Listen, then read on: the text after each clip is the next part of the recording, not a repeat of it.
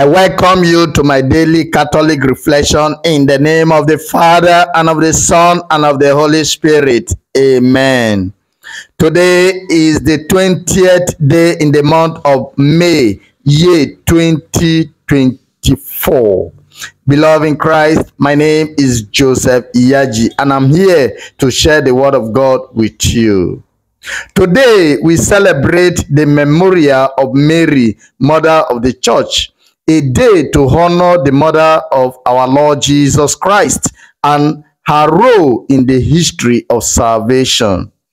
On this special day, we reflect on the importance of Mary's obedience and her fiat, which brought forth the Savior of the world. In our first reading of today from Genesis chapter 3 verse 9 to 15 and verse 20, we see the consequences of Adam and Eve's disobedience in the Garden of Eden. They had chosen to listen to the serpent's lies and rebel against God's command, leading to a broken relationship with their Creator. This passage serves as a reminder of the destructive power of sin and the importance of obedience to God's will. In our gospel reading of today, from John chapter 19, verse 25 to 34, we witness the ultimate act of obedience and redemption, Jesus' sacrifice on the cross.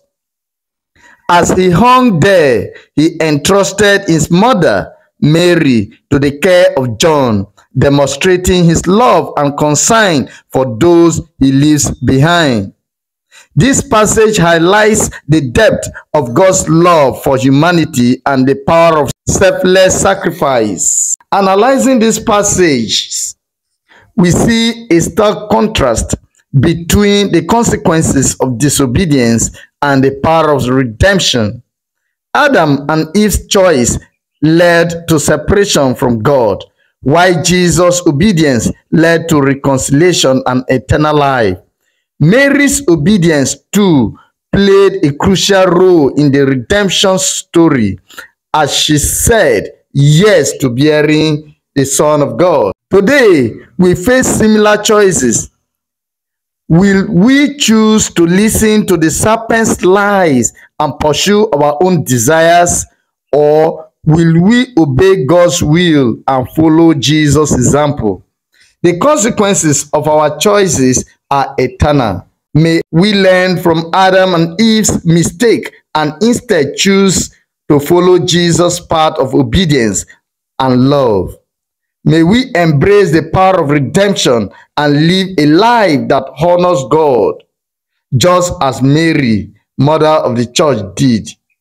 May we pray for her intercession and guidance as we strive to be faithful disciples of Christ. Let us pray. Dear Heavenly Father, help us to choose obedience and love, and may we always remember the power of redemption through Jesus Christ and the intercession of Mary, Mother of the Church, in Jesus' name. Amen. Thank you for listening intently to me. My name is Joseph Lyaji. Please endeavor to share this post with others and subscribe to my channel, Akai Update. As you do this, Almighty God in His infinite goodness and mercy will bless you richly this day and beyond, in the mighty name of Jesus Christ. Amen. Thank you and God bless.